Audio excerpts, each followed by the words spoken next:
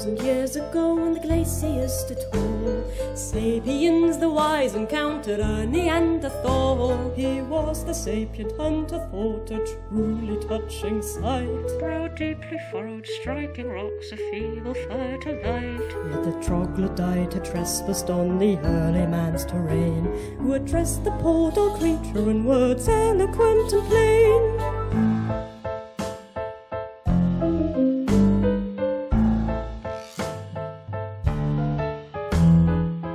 Cousin, I suggest you move your cave and strike your fire elsewhere. There is hardly any room left here for yet another lair. But what is more, I ask this dearest cousin for your sake.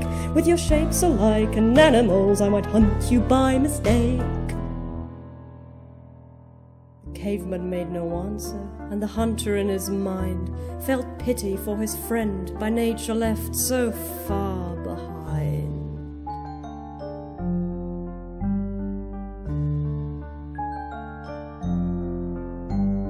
Yet then the creature swiftly cast his kindling rocks aside, and getting to his crooked legs, the Neanderthal replied.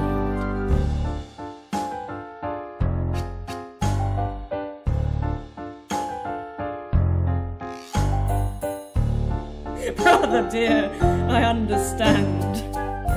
You would expect a brute so dull to retreat in reverence from the sleek shape of your skull. Yet I cannot help but think we both could swiftly end this strife by uniting our hunting skills.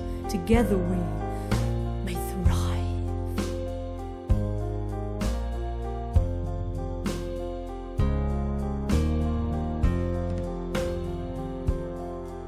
Survival has been trying ever since the climate changed.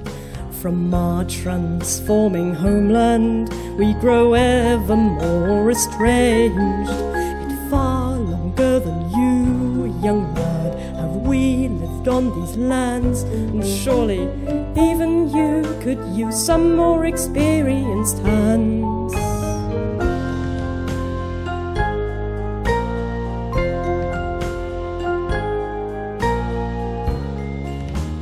Sharing our knowledge, we may forge enduring ties, for exchanging eccentricities is the means to make us wise. You carve your instruments from bone of wood, our flutes are carved.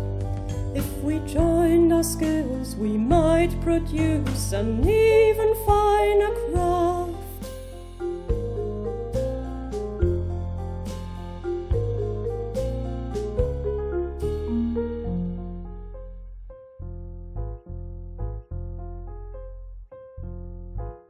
For to tell the truth, life in this cave is growing rather bleak, and music, laughter, merriment, and joy is what I seek.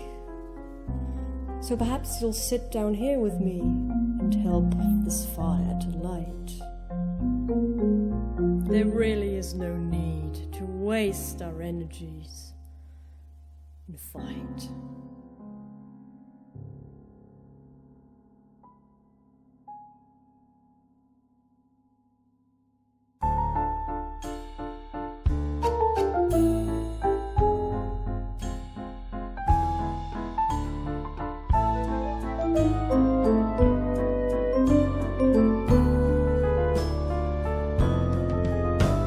The sapient hunter looked upon his cousin in despair.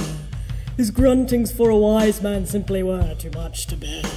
With a sigh he drew his club and struck the caveman dead, lamenting all the nonsense formed in such a misshaped head. The caveman's kindred also, one by one in such a way, to the wise hunter's formidable intelligence fell prey. And when the last Neanderthal was dead, his work was done. With the rise of man, the age of reason had begun.